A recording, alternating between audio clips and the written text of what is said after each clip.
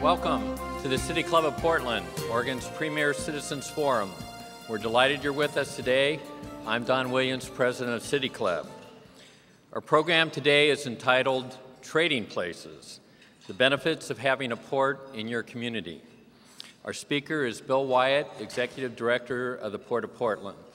For the benefit of our radio and television audiences, please turn off your cell phones, Blackberries, and other electronic devices. First, a few announcements. Join us next Friday for a discussion with Michael Schellenberger. Michael is the author of Breakthrough: From the Death of Environmentalism to the Politics of Possibility. He's going to talk about and present his case for moving from pollution control to a clean energy economy. In about 4 hours, City Club members and their guests are invited to a special Final Friday open house at the City Club Commons. The gathering's from 4:30 to 6, and this presents a great opportunity for you to learn more about the Oregon ballot measures. The City Club members who are on the research committees for ballot measure 49 and 50 will be there to stimulate discussion, and the event is free, open to the public, and no RSVPs are required. During the month of October, we will have the Citizens Read book group. They will read Community and the Politics of Place by Daniel Kemmis. In his book, the former mayor of Missoula, Montana, attempts to trace back the spirit of civic involvement both from our founding fathers to today's community meetings. And he promotes the benefits of grassroots, community-based solutions to societal problems. Sounds like he might even be a fan of City Club. Citizens Read will meet on Monday, October 29th at 7:00 p.m. And if you'd like to attend, please RSVP with Kim at the City Club office. Join me in welcoming a new City Club member, Corey Rivard, who works for FlexPrint, Inc., is a new member of City Club. Corey, welcome.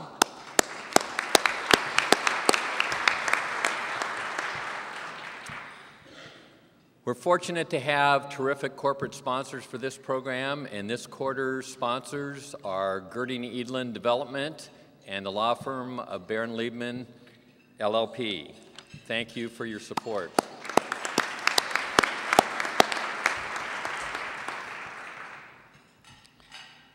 Transportation, the environment and sustainability, commerce, land use.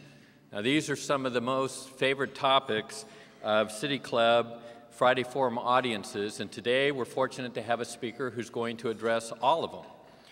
Astoria, Oregon native Bill Wyatt is the executive director of the Port of Portland. The port was founded in 1891 and now operates 4 marine terminals, 3 general aviation airports, and of course, Portland International Airport. Last year, PDX handled over 14 million passengers, which was a record-breaking year. The port has 800 employees and annual revenues approaching $240 million.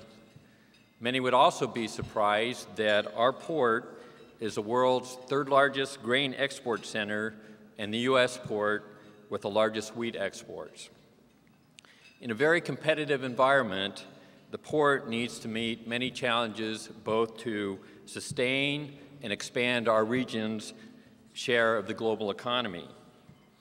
It's also easy for us as Oregonians to take the Port of Portland for granted. Unlike Seattle's working waterfront, where views of huge barges and container ships are right at the city's doorstep, Portland's working harbor goes largely unnoticed. It's 104 miles up the Columbia River, and it can't accommodate the huge new container ships.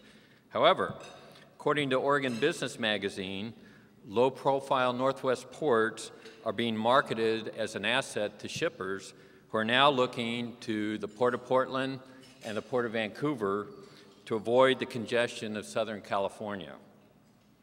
Last year, the port increased its traffic by 33%, and Portland's working harbor continues to be a critical player in the economic health of our region. In fact, about 30,000 people are employed on the Portland waterfront. Under Bill's leadership, the port has also adopted a series of ambitious environmental objectives, and these focus on air and water quality, energy conservation, recycling, and natural resource management. Funding's also an ongoing issue. Can the port create financing mechanisms to help it build the infrastructure it needs to compete? Bill Wyatt has been executive director of the port since October of 2001. And prior to that, he served as chief of staff for former Governor John Kitzhaber for 7 years.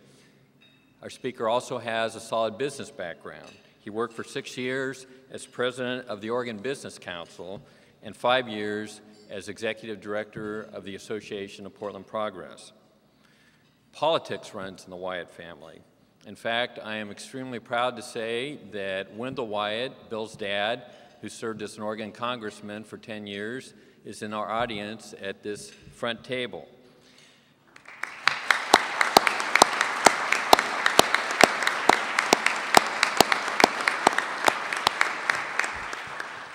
Bill also served as a state representative from 1974 to 1977.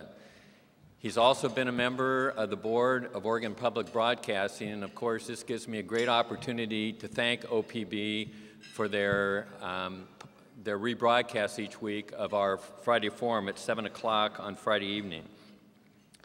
Bill attended Willamette University and graduated from the University of Oregon, where he was also student body president. He's been a City Club member for 25 years, was on the Board of Governors, and also has served on several research committees. And his wife, Mary Souther Wyatt, who's also in the audience, has been a member of the City Club since 1994. Now, Bill, only on, it's Monday or Tuesday, I can't remember which, but returned from a 10-day business trip to China, Korea, and Japan, and I'm pleased, at least with my conversation with him, that he's shown no noticeable signs of jet lag. His staff asserts that this is probably because he resumed his daily runs along the Willamette River the day he returned. Please join me in welcoming Bill Wyatt.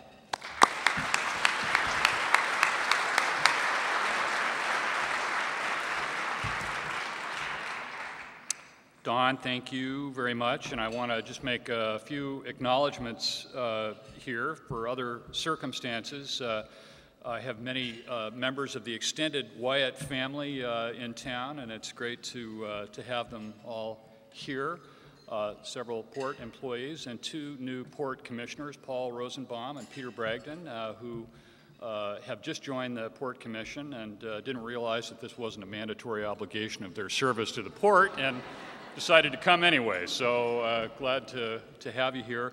And also my colleague from across the river, Larry Paulson, who's the executive director of the Port of Vancouver, and Larry and I have a great relationship. I think there's a lot of misnomer that our ports compete hammer and tong on every topic, and the truth is we work together far more often than we compete, so it's great to, Larry, to have you here. And I was reflecting, knowing that my dad was going to be here today, I was reflecting on the first time I ever came to a City Club meeting. It was back in 1974, and it was at the Crystal Ballroom, back where the City Club used to meet regularly, and he and Edith Green, of different political persuasions and parties, jointly announced their retirement from Congress together. So, Trading Places, I guess, is a good title for this speech in many respects. It's great to be back here, and I really appreciate having this forum. And to those of you who will be watching later on podcast or listening on radio, hello to you as well. I should also say to Don, I don't know if he was introduced to everybody here, he's the Chief Operating Officer of the Schwabe, Williamson, and Wyatt law firm, represented by a table over here, and I just want to thank Don for looking after the family franchise, which we greatly appreciate. Part of what I want to do today is talk about the value of having a port in our community. And I think Don made reference to something that is important. In Portland, our seaport in particular is not as visible as it is in many other communities. And I'm not suggesting that that's a problem, because in those communities where it is more visible, down in San Pedro Bay and Los Angeles and Long Beach or up in Seattle, that visibility has also been the cause of tremendous conflict, both social and environmental. And so there are great advantages in having the seaport kind of out of the way. But if there is a disadvantage, it is that out of sight, out of mind, and many people don't fully appreciate what it has meant to this community over time. And I think it's worth reflecting a bit on the value of having this enormous asset here, but also what it's meant to this community and how did it happen? Why is it here? So let me just start by saying that there are many things that make this a great place to live, and I get to experience those on a regular basis when I come back to Portland from my many travels. There's just no place that's nicer to come home to, both certainly in terms of the airport, yes, but in terms of the community as a whole. It's a fabulous place to live. How did that come to be? And I know Chet Orloff is here, and there are some other historians of note in the audience, so I won't go into great specific detail, but I think it is no accident that Portland is where it is, at the confluence of these two great rivers, the Willamette and the Columbia. In fact, my own organization was created back in 1891 with the specific purpose in mind of constructing a navigation channel to make navigation from here to the mouth a little simpler. And I think if you imagine many of the cities with which Portland is frequently compared, you come up with names like Austin, for example, Des Moines, believe it or not, Madison, Wisconsin.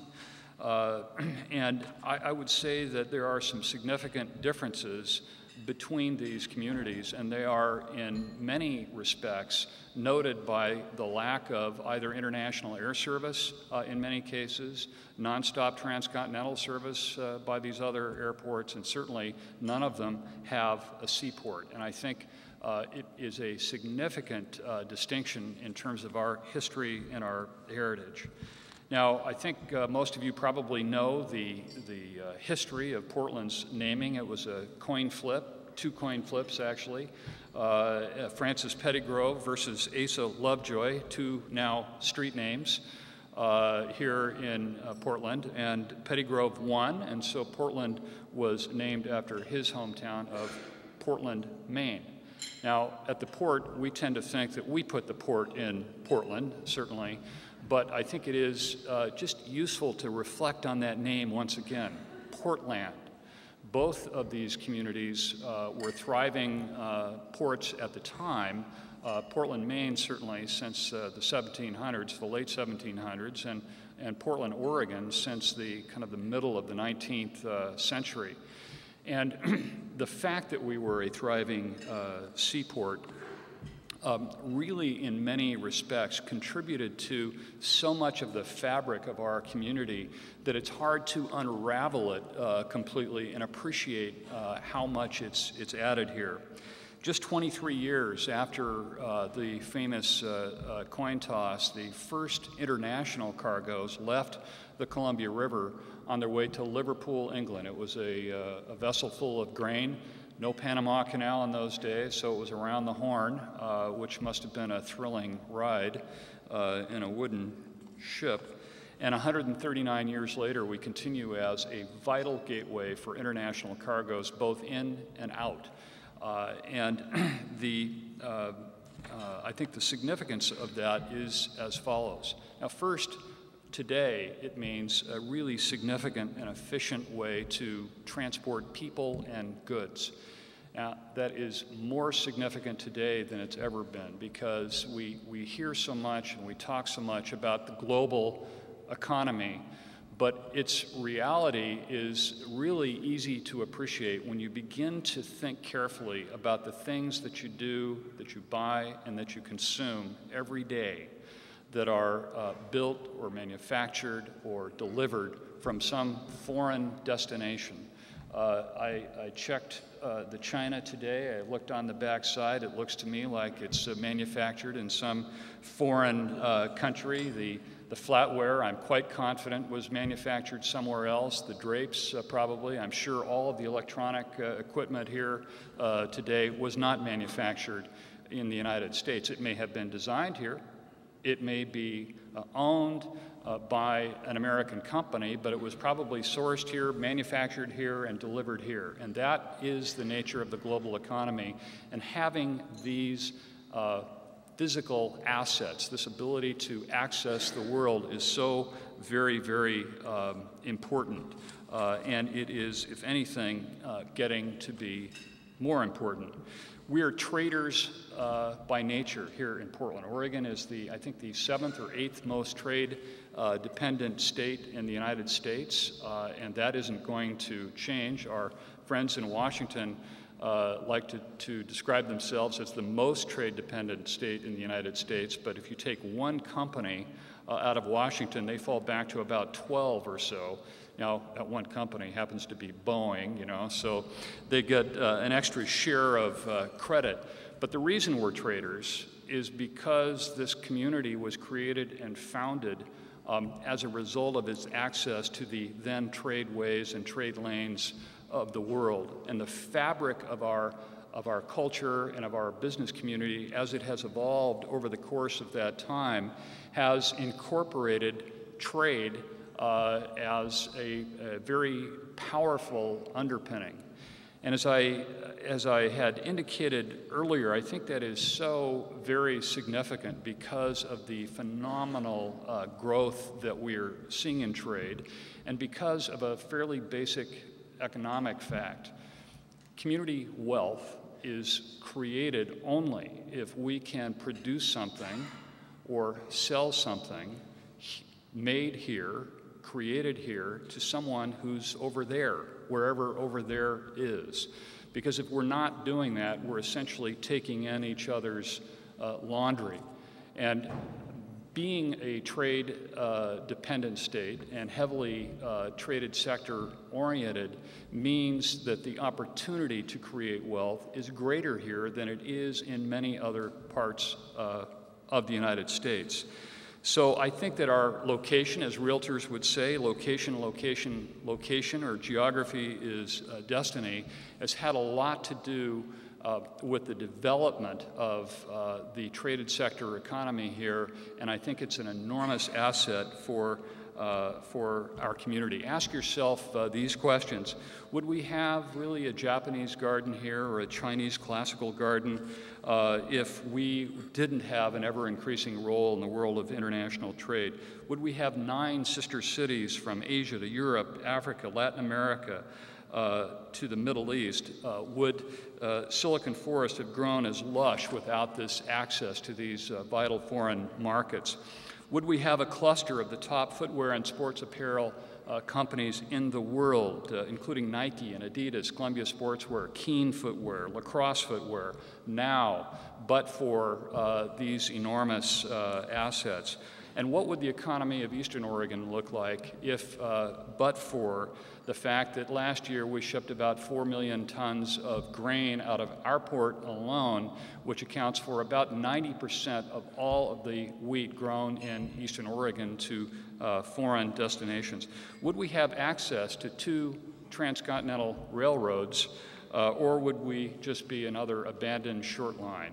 And I think these are very important questions to contemplate, and the conclusion, as you might surmise, that I have drawn is that it is all related to these foundation decisions about where this community would be founded, where it would be created, and how it grew to be over time. Now, it's not just big businesses that are involved in international trade. The most recent statistics from the International Trade Administration suggest that a total of 4,047 companies exported goods from Oregon to foreign countries in 2005, and of those, 88% were enterprises with fewer than 500 employees. From 2001 to 2006, the value of Oregon exports increased by a whopping 72%. And I think that says a lot for Oregon's businesses, large and small. Now, the Port of Portland is certainly not the largest port on the west coast of the United States, although we are in a few categories. We import more automobiles than anyone else. We export more wheat than the others, but certainly as a container port, which tends to be the topic area that most people focus on, we're not the largest, but nevertheless, the impact of these facilities on our region and on our state is enormous. In fact, the combined activities at our airport facilities and marine terminals employ more than 30,000 people in this region. Every day, 30,000 people get up and go to work at largely family wage jobs as a result of the facilities owned and operated by the Port of Portland. That generates about $1.7 billion in personal income and about $4 billion in business revenue. According to William Hudnut III, former mayor of Indianapolis, I might add, a great mayor and a senior resident fellow with the Urban Land Institute, the definition of a successful city is that it is a, quote, a container, the central locus of politics and governance, economic engines and enterprises that create wealth and transportation/communication networks. It supplies the heartbeat and signature for a region. It is where people gather to live, work, play, learn, and grow. A good city also has a port, an airport, or an interstate highway connection. And it's no accident, I would suggest, that the names of former Port Commission chairmen now grace so many Portland street signs. Ladd, Banfield, Corbett. I know there's a failing in the room as well, just to name a few. And the new International Concourse at PDX is not by accident the Victor Atiyeh International Concourse. When Governor Atiyeh was governor, his nickname was Trader Vic. He played such a significant role in growing our role as an international center of commerce. So international commerce is and has been for some time a vital part of our community. So global trade is clearly the driver of the world economy, and I'm not going to suggest to you that all is rosy. There are many challenges that we as a nation, and I think we as citizens of the world, must confront as it relates to global trade, but its reality in our day-to-day life really can't be dismissed. And we are increasingly dependent on the ability of other places to produce things that we want to consume. Never has this network of trade been more sophisticated or complex.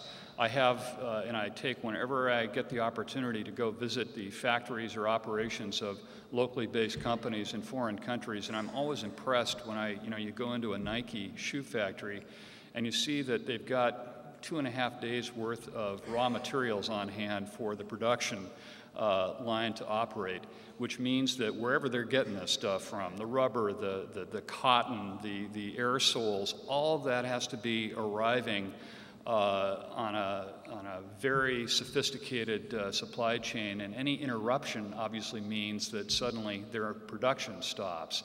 Well, in the old days, you just constructed big warehouses and put everything up on shelves, and that was fine. Today, that is simply not happening. These big shipping containers that you see, those are the warehouses of today, and these products move around the world pretty seamlessly, and our ability to be successful in that kind of world depends on access to the kinds of facilities that we own and operate.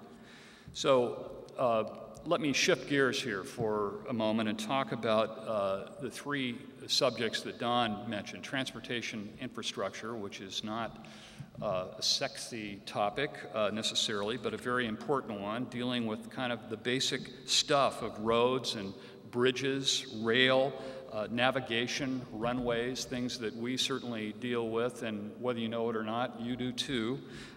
The environmental issues, things like climate change, for example, the Willamette River Superfund in particular, these are things that have a direct impact on us. You cannot own and operate an international airport and a seaport without having an impact on the environment. And so we have an enormous obligation to address those issues and to reduce the impact that we have on surrounding neighborhoods and on the environment as a whole. And finally, the preservation of land in the Portland Harbor. Now, we own a lot of land at the Port of Portland that we got the old-fashioned way. We made it, with a pipeline dredge. And that isn't happening anymore. And so the land that we now have in the Portland Harbor is all that we have that is accessible to an international navigation channel. And I want to talk a little bit about the importance of preserving that for future growth. So international trade is expected to rise from its current 25% of the U.S. gross domestic product by 2020 to be about a third. Just to put this in context, in 1970 it was about 13%, so you can see significant and dramatic growth.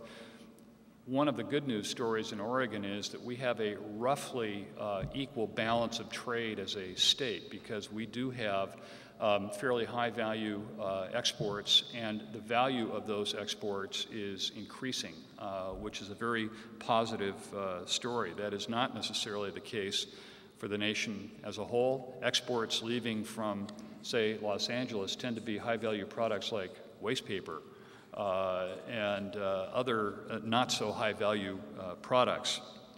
About 1 in 4 jobs in this state is tied in one way or other to international trade, and projections call for freight volume, just the volume of activity, to double in the next 20 years. So that represents a great opportunity, certainly, but also a tremendous challenge, because all of that requires stuff. The big toys that we own and operate need related infrastructure, bridges and roads, runways to operate successfully. Interestingly, and I think this is an important point for us as we think about the future, as you know, Northwest Airlines just announced that they'll be beginning a new service from Portland to Amsterdam. And he was interviewed by the Oregonian editorial board and had a very interesting observation when asked this question, which was, what's the biggest infrastructure challenge facing airlines today? And I actually expected to hear a little dissertation about air traffic control, which is a big problem, but he said, no, it's congested airports. And he said, passengers and airlines are increasingly making decisions about where to go, where to serve, predicated on congestion. He's got a fleet full. I think they operate now the largest wide-body fleet in the United States. They can put these planes anywhere there's a runway, long enough to handle them.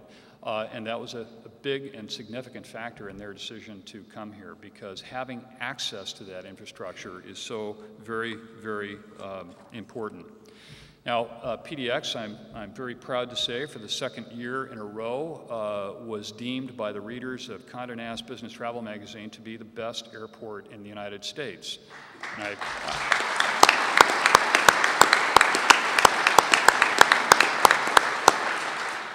And we work very hard on that. I think all of the people who work at the airport, and by the way, that's about 10,000 people who get up every day and go out to PDX and work, which is about 500 people more than live in my old hometown of Astoria, are very mindful of the significant role that this facility plays in our community. We treat it like a piece of the living room furniture, if you will, and that's how people see it. I think people in Portland take the airport very seriously, those who use it in particular. But that's a good reason to work so hard at this. But more important, it's one of the reasons why I believe we've been so successful at attracting both international and now more nonstop domestic service because of the well-functioning of the airport. All of this brings great benefits to our community. Now, we've been very aggressive in the last 4 years, 5 years at attracting nonstop international service, and those of you who've used it, I'm sure, appreciate getting up at a civilized hour of the day and not having to get up at 4:30 and go through security lines and then end up in San Francisco so that you can fly to Europe. Very nice to get up at a civilized hour. It's also very nice to arrive at a civilized hour of the day. Here in Portland, very convenient. But if you're a business traveler and you're making this trip once a month, twice a month, perhaps, and I know people who do, the time that you save is absolutely vital. Alan Alley, who is Governor Kitzhaber's chief of his economic advisor, told me when he was at Pixelworks making the trip to China once a month, that basically this gave him about 2 weeks a year of additional time just because of the connects that would have been required without nonstop service. So these services are incredibly important. They provide great cargo access as well for shippers. And we've been fortunate, owing, I think, to a couple of factors. First, let's be honest, we have a very strong underlying economy which has been extremely helpful. When the economy is good, people are flying, and that's a great thing. Owing as well to the commitment of Oregon businesses to use these services. That, too, is very, very important. Airlines they love Portland, they like our airport, but they have a theory, yet to be proven, that they're in business to make a profit. And so if they can't make a buck, they're going to take these planes somewhere else. So having the infrastructure here that can support those services is incredibly important. Now, we're embarking with the partnership, really, at the city, with the city to renew our master plan and to look at the kind of the long-range future of PDX. In addition, we're looking at a new land use designation for the airport. It currently operates on a conditional use, as though when the conditional use expires, we're going to, lock the gate. We have some, I think we have some flyers at the back. We'd certainly appreciate your grabbing them on the way out and filling them out, giving us your thoughts about this. But this is a vitally important process. It's a multi-million-dollar project that will take us easily the next 3 years to complete, but very, very important for the future of this vital facility. Over the next 3 years, just thinking about infrastructure at the port alone, we'll be spending about $500 million on various kinds, types, and shapes of infrastructure at the airports, I should say, and at the seaport. Projects include a really sexy thing called a in-line baggage screening and detection system. Doesn't sound like much, but it's about $140 million. And it will take all of those big scanning devices you see in the lobby and move them kind of behind the curtains and underground so that the experience you as a passenger have will be similar to the one you used to have. You grab your bag, you roll up to the ticket counter, you get your boarding pass, you hand them your bag, and you leave. Instead of having to... Instead of having to schlep your bag back across the lobby, herniate yourself, lifting it onto the machine, and I would say back injuries, I think, are still the leading cause of illness and sickness and injury among the TSA workers from that very activity. So this is a huge project. It's vital for us because the current system will cause us to run out of passenger capacity sometime in the next 4 or 5 years. So we need to do this. We need a longer north runway, the runway closest to Vancouver, so that it can handle wide-body aircraft, the kind that fly to Europe, and the freighters that come in here. It's too short for those kinds of aircraft to take off fully laden. We've got to do that because we have to make major improvements and repairs to the south runway. Well, that's another 60, 70, 80, who knows how many $1 million. It'll be very expensive, very important for us to do. And that's kind of the meat and potatoes of running an airport. When the previous aviation, or when our previous engineering director retired, he gave a present to the then aviation director, which was a core sample like this of pavement. And he said, I just want you to remember what we do for you. And that's really what running an airport is in large measure all about. It's about paving, repaving, paving, and repaving. And it's probably the largest surface area in all of Oregon. I was told that the South Runway, if put in pavement terms, would build a 2-lane highway between Portland and Salem. So a tremendous volume of pavement out there, very, very important for us and very expensive, frankly. We'll be receiving in May our 4th post-Panamax container crane. Those of you who've never seen a container crane but saw the Star Wars movie, The Walkers, you know, that's where George Lucas was inspired, but these are very, very important. They lift these enormously heavy steel containers on and off the vessels very efficiently. We just, on our recent visit, took a look at the construction of this crane. They're delivered upright on a ship, and it'll be another exciting delivery for us, I'm sure. The channel deepening project is well underway. I think the first time I visited the City Club as a port director, there was a great question about whether this project would ever happen. And I think by the end of this calendar year, we'll be pretty close to 60% complete. We have funding in place to take it to 70% complete, and we, of course, will be back in Washington begging our delegation and others for the balance of that funding so that we can complete it by 2010, which we're confident we can do. Now, all of these investments happen only because we have customers who need our services or who we have recruited to use our services and whose fees paid to us cover about 95% of these costs. Every once in a while, we're able to attract a grant here or some public support there, but for the most part, we're a self-funding organization. 97% of the port's revenues, that $260 million annual budget that Don referenced, come from business transactions, landing fees, terminal rents, throughput charges, et cetera. We have a little tiny property tax. I'm not whining, but I dare you to find it on your next statement. It's small, and we give a great return to this community for that investment. For every dollar that we collect in property taxes, businesses operating on our facilities generate an additional $7.50. So put $1 in, $7.50 comes out. It's a terrific long-term investment. The other thing that we're doing that is not so much infrastructure related, but is very much an important part of our organization.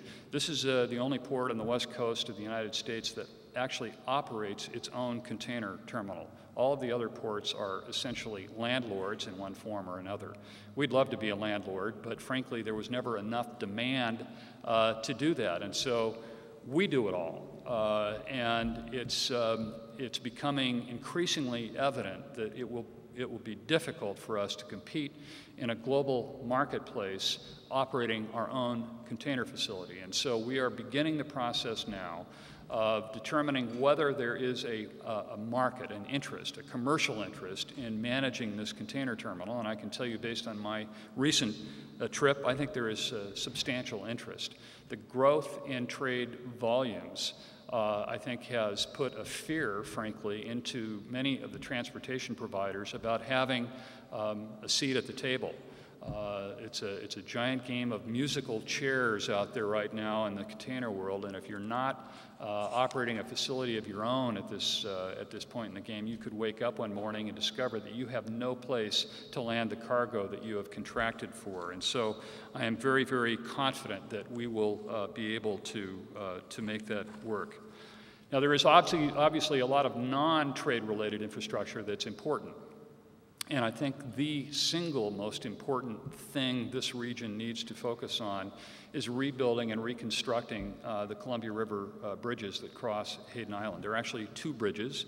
And if you look at them, from the top, they look like kind of normal bridges. But if you get underneath, you'll see on the eastmost bridge, a bridge that was built in 1919, which is one Cascadia subduction zone earthquake away from floating. And that would be a tremendous catastrophe for this region. And so we, along with many others, obviously the two state departments of transportation, the governors, and so many other public leaders in this state are placing that as our highest public infrastructure priority. It's absolutely vital for us, and we're pleased that the federal government has identified this as an important priority, but it is really, in our view, extremely important. I also want to take just a quick moment, and I don't think he's here yet. I want to acknowledge Commissioner Sam Adams. That would be the commissioner and not the beer, for those of you who've been reading the paper, for really taking kind of a gutsy step at the beginning of his mayoral campaign and advocating fairly substantial transportation funding initiatives, not a very popular thing in all quarters. And I think he really deserves a pat on the back, because we in Oregon have pretty seriously underfunded our transportation infrastructure, and it's beginning to show in so many ways. And I think he really should be acknowledged for this effort. So let me move on now to the environment, because, as I said, this is a really important subject area for us. We just can't do what we do and not have some impact on the environment or on surrounding neighborhoods, for example, of the airport. For the last several years, we have developed and have now implemented something called an environmental management system, which allows us to identify environmental issues that we'll have to confront in advance of having to confront them, so that we can build into our development plan strategies for how to cope with those very same issues.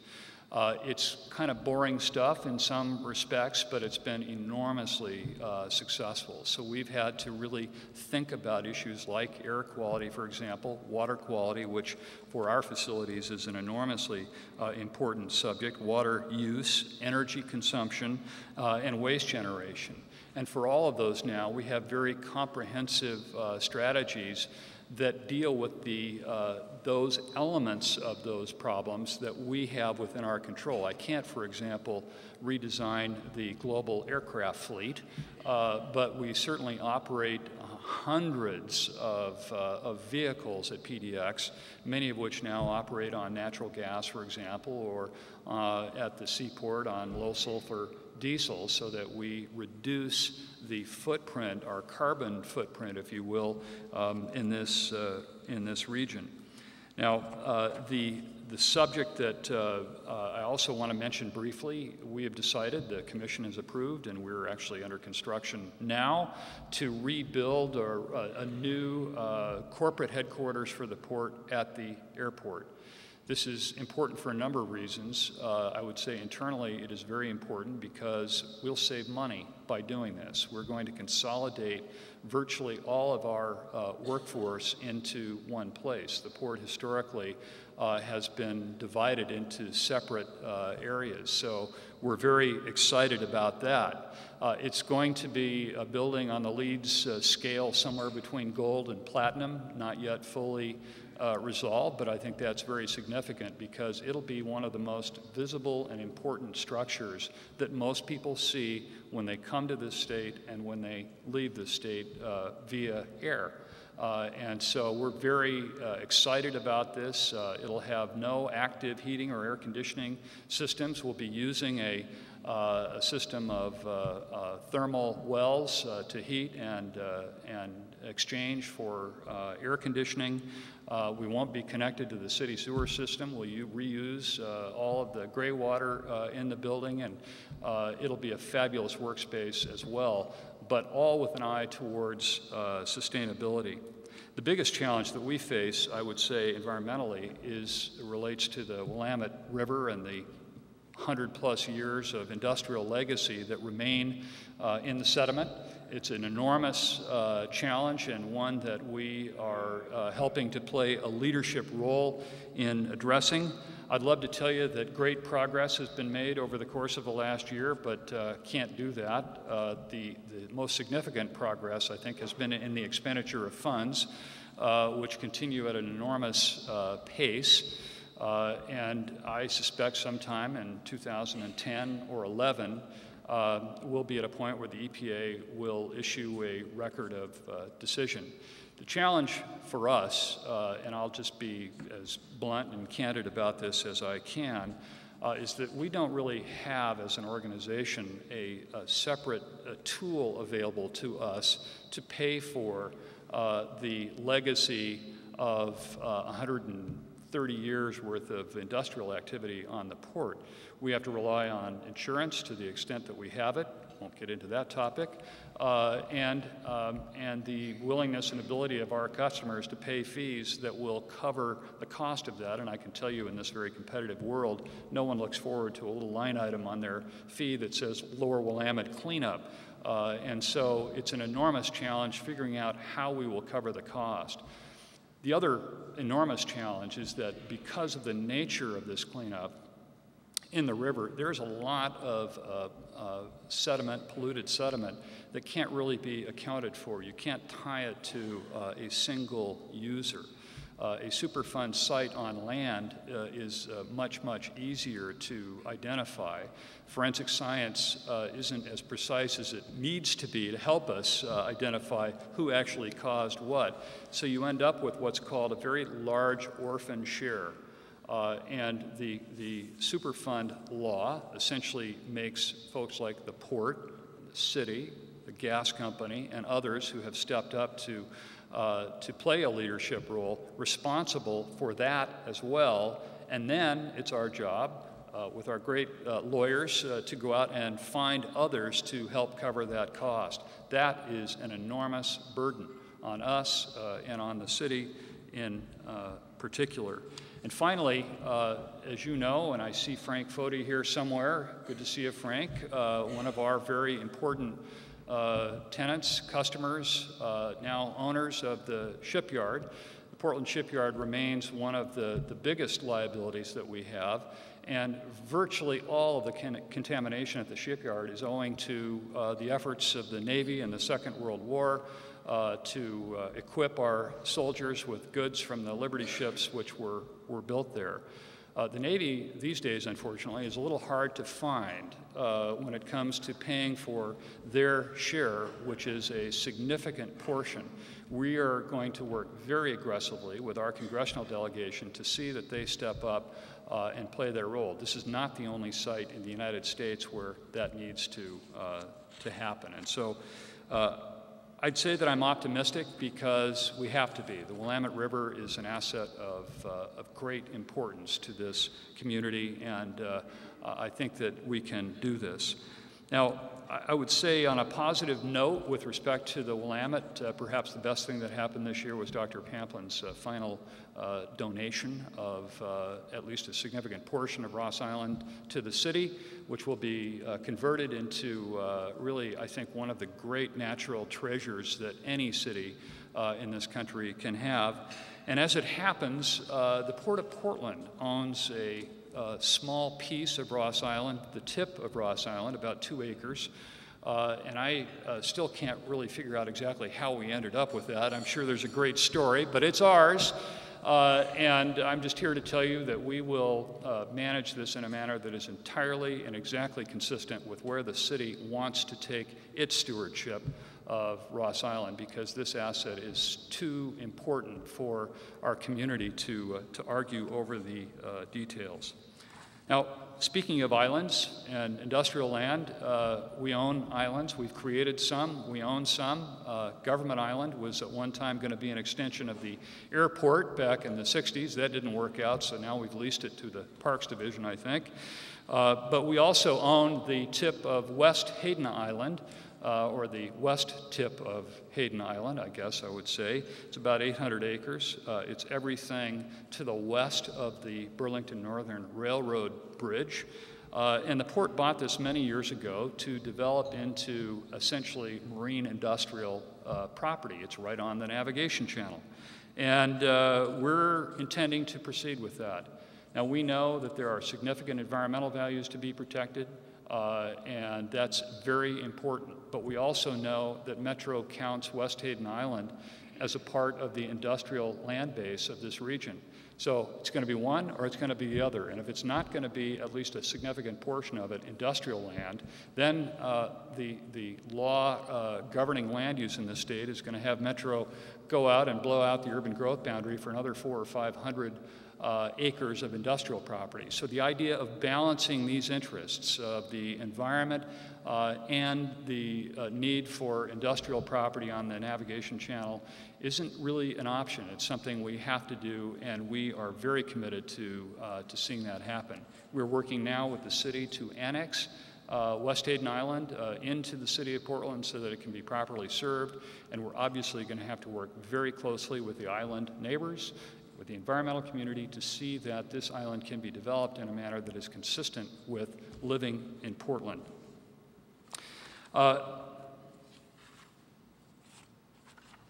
Let me also just conclude on that topic by saying that later in November, our commission will offer for sale, or will actually act on the sale of the first parcel of the Reynolds industrial property. We acquired the old Reynolds aluminum plant out in Troutdale, which had closed. They cleaned it up. We're going to buy it. We have annexed it to the city of Troutdale. It sits adjoining the Troutdale Airport.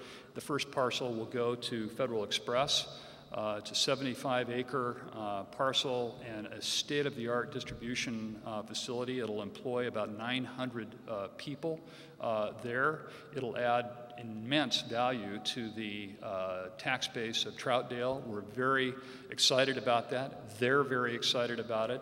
And one of the things I just want to make mention of is that it is located, not by accident, adjacent to an interstate freeway, because that's where trade-related infrastructure really wants to be. This is a facility, by the way, that is so high-speed, boxes will move through the facility and be in it for typically less than 90 seconds. So it's an enormously sophisticated facility, and I think represents a great investment. We'll have about 300 acres left there for other industrial development that I think will be very, very useful. Let me just say one of the great things about this job, and I think I can speak for most of our employees when we get up and go to work today, we get to feel the value that we add because we work with these customers every single day. So we help put coffee in your cup, literally, the latest fashions on your feet, and the new destinations on your personal travel itinerary. And it's an enormously satisfying feeling to have both a public mission but also to accomplish that by largely private means. So the next time you prepare to hop a flight to Frankfurt or Amsterdam or Tokyo or Boise or Orlando or Boston, be thinking about us at the port. And it's been a great pleasure for me to speak with you today, and I suspect there will be a few questions, so thank you very much.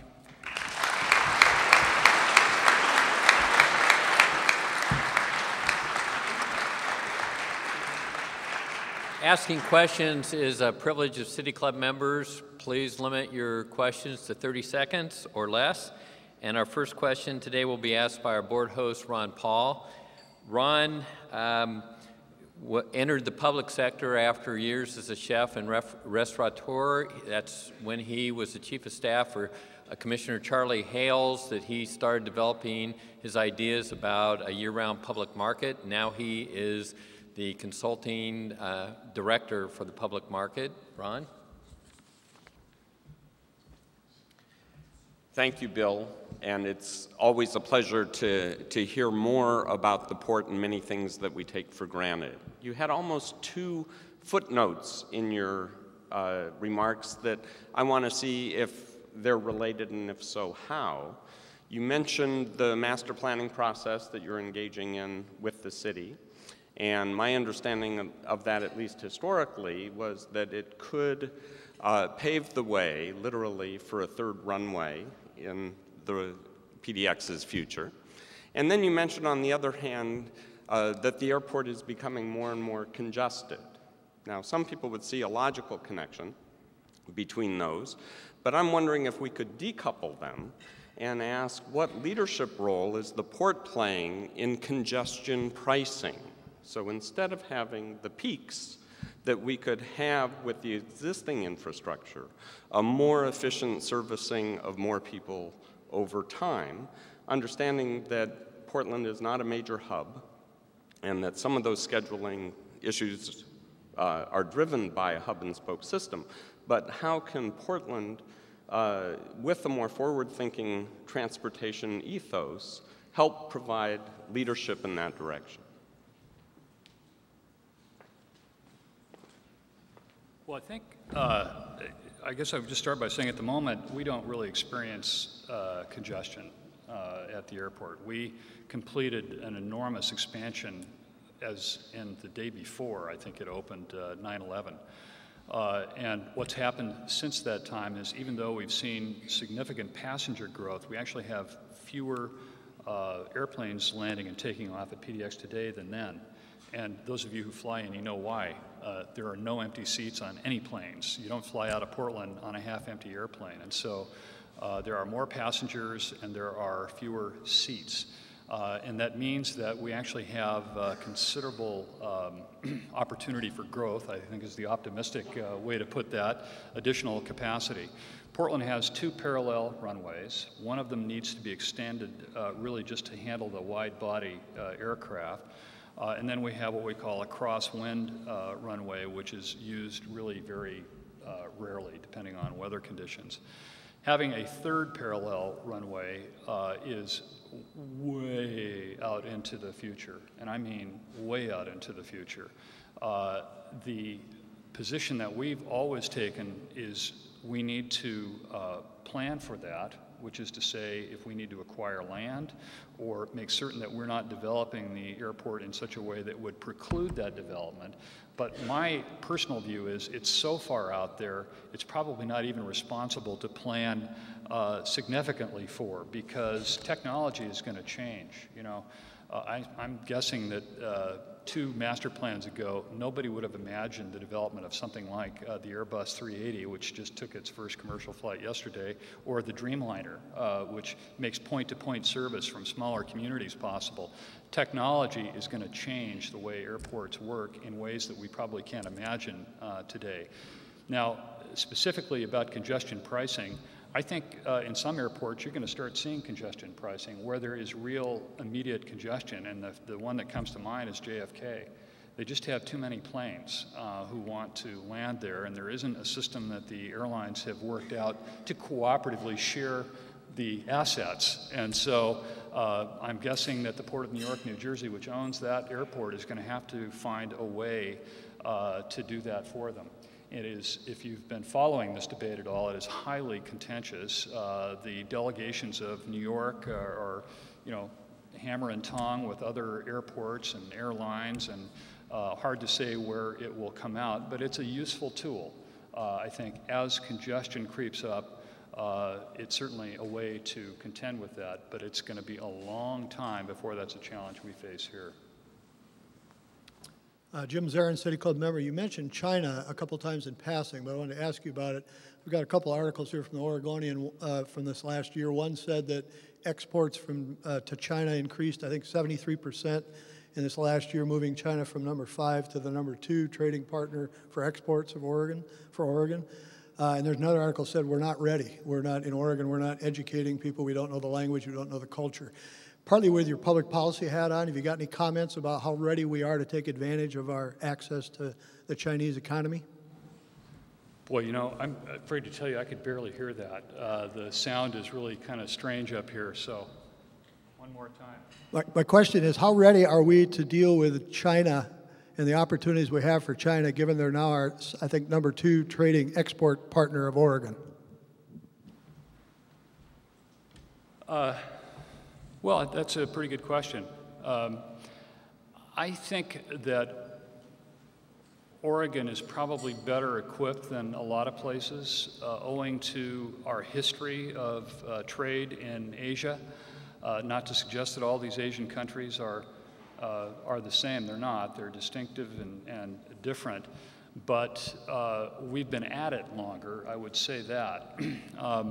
The Chinese are, I'll be blunt, they're more challenging to deal with in many respects because there are many important systems in that country that are not necessarily transparent. And so if you are a small exporter, you need help. You need really good advice and counsel, and you probably need somebody on the ground in China to help you with that. If you're Nike, you don't have to worry about it. You've got your own, or if you're Intel, or if you're a big guy. But I think that small exporters need more help than is probably available to them to figure out how to do business over there. It's very challenging in that respect. Think about it this way. They're doing in about 15 years what we've had about 15 decades to do. So all these things we're hearing about, the lead paint, the food supply, the safety issues, they're real to be sure, but they were real here too. We're not exactly immune from that kind of history in this country. They just don't have the time for it. So, or they haven't had the time to develop it. I think more help is very important for small exporters. I'm sorry, we're out of time for additional questions. Bill, we always enjoy your appearances at the City Club, and we look forward to hearing you again. We're adjourned.